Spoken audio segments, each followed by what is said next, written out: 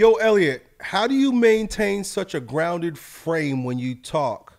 I feel like I get excited once I start expressing my opinion, but I get lost in the passion and end up being ungrounded and coming off overexcited and anxious to explain my point. I'm not very social or charismatic. I think I may even come off like I don't like people, even though that's not true. I'm just awkward and standoffish. I've never been trusting of people. I grew up in a hood and moved to a very nice area in high school and have been there ever since. At first, I literally thought people were being sarcastic because they were so friendly. I'm a grown man now, 30 years old, and in the same nice area, but I still seem paranoid, standoffish kind of person. So there's a few things going on here. You're asking me how to maintain a grounded frame when you talk. I got to be completely honest, man. I don't always maintain a grounded frame when I talk, and you could almost see when the switch flips because I start dropping F bombs. I start talking faster. I get like physically animated, and when I was a kid, I thought that was a bad thing too, right? Because the teachers in school, they gave me a hyperactivity medication as a result. And I would have a hard time making friends sometimes because I talk loud, I talk animated. And sometimes it sounds like I'm yelling at people. I like to give my opinion. It doesn't make for easy relationships with soft people. My parents are from Belize, and I don't know if it's because they're from Belize or what, but my dad is a hardcore animated speaker. Him and all my uncles, all his brothers. When I was a kid, I remember they would come over, right? He had like 9 brothers. They would come over to my house, and they would be sitting around the table, and they would be shouting, and they'd be slamming the table. They'd be yelling and pointing at each other, and rah, rah, rah, whoa, whoa, whoa, like talking like that, big, wide open eyes and mouth. But it didn't mean anything. It just meant that they like to talk loud. They like to they're animated people. They like to have wild conversations. They like to give their opinions. And when I was young, I used to think that they were fighting, right? Until I grew up and I realized I'm just like these guys. And I had some friends, man. It was tough. It was tough because I was maybe in like 6th or 7th grade. And these kids that I always grew up with, right? They were in the same block as me. All of a sudden they turned on me. And I didn't know why. I'm like, why the fuck are these kids turning on me? Like, it was sad. I cried. I was upset. I was like, none of my friends want to hang out with me anymore. I don't know why. And apparently they had ganged up and they decided that Elliott is just too much. He talks too loud. He expresses his opinion too fiercely. And they just didn't want to deal with me. And so you're asking me about maintaining a grounded frame. I don't know if that's necessarily was needed. What the change for me was this, and I gotta explain to you, like, I've been struggling with this my entire life. It's not something that like kind of went away. Even as I made videos, there are times where I'm like, I second guess myself because I'm like, wow, maybe I was just a little bit too off the hook. Maybe I was just a little too off the chain that time, right? And sometimes I gotta hold myself back. But I also know it's a gift because it's easy to shut me off if you're watching a video. Like a lot of people don't even like to watch me. They're like, I can't stand this guy, right? But to make friends face to face is tough because they got to see you and I got to see them. But if I make videos, hey, you don't have to fucking see me. You can turn me off if you don't want. And it's easier to give people your opinion and to talk in that aggressive way when you're not face to face. Yo, it's a fucking screen, right? Like, I'm not going to get you. You don't get my spit in your face when I'm talking, right? It's just a fucking camera, right? So at the same time, it's a gift, right? It's a gift. And the more ungrounded I get, sometimes the more charismatic I get, right? Being ungrounded in a way is charisma, right? You ever watch, like, who am I thinking of? Like, there's some comedians that, like, when they start get rolling, they're just rolling, right? Or even rappers. You ever see some rappers that are freestyling and all of a sudden it's almost like somebody flipped that switch. And it's like they're in a flow and they're just like the whole body's moving and they're spitting and they're rah, rah, rah, rah, right? It's a pretty cool thing. It's a pretty cool thing. At least, if you're talking about what I'm talking about and you say, maintaining a grounded frame when you talk and you getting excited and expressing your opinions and you get lost up in passion, that's actually pretty entertaining for people to see sometimes. That's why I do it. That's why I do it. That's why I make these videos, because I know people are entertained when they see me go off the rails, right? I made videos of me just going off the rails because people love to see it.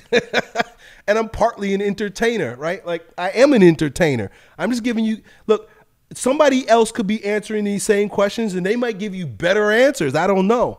But nobody gonna say it like the way I say it, because I'm entertaining y'all, right? I'm entertaining you. And so don't let that be a bad thing. Don't let that be something that like you beat yourself up about, even though some people don't get it. They can't get it. They don't understand it. That's okay.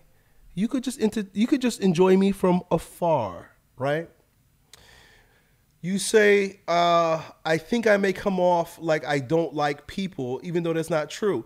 Now what you're doing is you're trying to get it. Here's the circle jerk of your thinking. You're thinking in circles. I'm judging myself, right? And not only am I judging myself, I'm judging myself based on what I'm judging other people to be judging me as. Think about how retarded that is. I'm judging myself based on how I'm judging them to be judging me. If there's a definition of circle your thinking, hyper self-focused narcissism, that's it right there. And we all do it. I'm thinking about how you thinking about me. You're thinking too damn much. Just get over it. Right? Just get over it. Don't even stress it. He says, I'm awkward and standoffish and never trusting people. Well, that might be about the whole, that's a byproduct of all the judgment going on. You don't trust yourself, so you're not trusting them that they trust in you, right? You grew up in the hood, you moved away, but that was a long time ago. That was half your life ago, right? You moved to a nice area, you around nice people, and they're being nice to you, right? Just accept it, that they're being nice to you. And if they don't want to be around you, that's okay too. But this is one of those situations where you're just being overly critical of yourself. You really just gotta let yourself be. And I gotta tell you this as well. What you have, if I understand you correctly, is also something that people wish they had. They wish they could do. I know people wish they could talk like me. That's what you're asking. You say, how do you maintain such a grounded frame when you talk? You only see me because a part of me lives in you. You could do what I do. I assume that you can, right? Because if you're charismatic, you're expressing your opinions, you're getting all passionate and ungrounded and excited when you're talking, that means you have what it takes to be an excited, entertaining speaker, right? So maybe you could use that to your advantage. Like I said, once again, it's a double-edged sword, because when I'm in the presence of people, they don't want to hear me. And Chance says, apparently people don't like to be talked over too. Yeah, I talk over people, right? I'm not sure I'm a great conversationalist. Let me put it that way. I'm not sure I'm great to talk around. In fact, if you meet me, there's a good chance I'm going to be very quiet, because that's how I've learned how to manage myself as an adult. I don't say very much unless people ask me. Now, if you ask me my opinion, you're going to get it. But for the most part, I keep my mouth shut. I'm usually very quiet when I'm around people. And when you say, you get excited when you're expressing your opinion, that must mean that they're asking your opinion. And if you do like I do and you don't give your opinion unless people ask, just let them know, hey, you're about to open up a can of worms. And it's funny because I got to meet my neighbors a couple weeks ago, and I knew that was going to happen because, I haven't been around people very much, and I'm kind of a recluse in a way. And I want them to see me in a good light, right? I don't want them to be like, oh, my neighbor's an asshole. So, the conversation is going nicely. I'm asking questions. I'm being a good guy. I'm being a nice guy. But when the topic started getting political, right? When the topic started getting when we talk about some like heavily divisive things, I didn't ask them. They asked me my opinion, and I wasn't trying to feel them out. I was just giving them my opinion. I was like, oh, and I said that too. I said, oh, we're about to open up a can of worms, but here I go. And they loved it. They thought it was great. They thought it was awesome. And they enjoyed hearing what I had to say.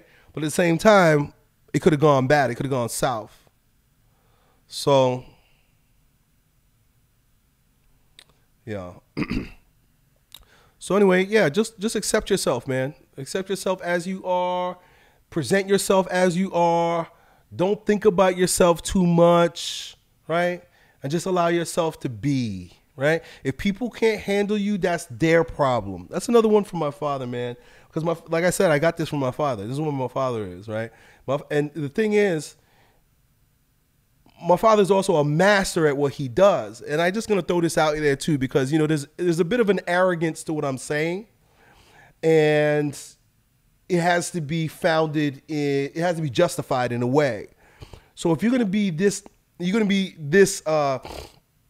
self-accepting of yourself and just allow yourself to be, you also have to demonstrate some form of mastery, right? My dad is the way he is because he's great at what he does. So nobody can say nothing to him. Right? It's like, what are you going to do? I'm the best. I'm the king, right? And so it's the same thing for you. As a man, we are judged by our abilities. That's really what it is. Men are mostly judged by our abilities. And when I say judged, I'm talking about how men judge other men. Men don't judge other men by the standards which women judge us. It's similar, but it's different. Because a man will respect a man based on what he can do, what he can contribute. Women judge a man by what she can get from him, because of what he can do and what he can contribute. But a man will just look at another man and be like, no doubt that guy is skilled. No doubt that guy is smart. No doubt that guy is charismatic. No doubt that guy is, you know, he's got what it takes. And we respect that. So you also have to, and this is for all men. I'm not just talking to you. Demonstrate some form of mastery in your life. And then, basically then, you're justified. He says, I'm most comfortable being me at work. I'm a butcher and I work for a lot of men. That makes sense. Yeah. So that's good, man. So you know that you're appreciated. Let me put it that way. You know you're appreciated when you're around those men. When you're around other people, effeminate men and women, don't even worry about it. Excuse me, guys. All right, so that's it. I hope that helps, dude. Done. Yo, it's your bro, Elliott. I hope you enjoyed that video. If you did, you ought to know that it was a clip from one of my most recent King Transformation classes with my students, where, among other things, we get together about 4 or 5 hours a week and we speak on things as it relates to becoming kings in our lives in fitness, business, and with women. If that sounds like you and you want to join a like-minded group of men who are growing stronger every day, in every way in this degenerate age, then it's real simple. Just follow me on Instagram and then DM me the word king, K-I-N-G, and then me and my team will get back to the details to see if you qualify. I really hope to see you at the next meeting. Done.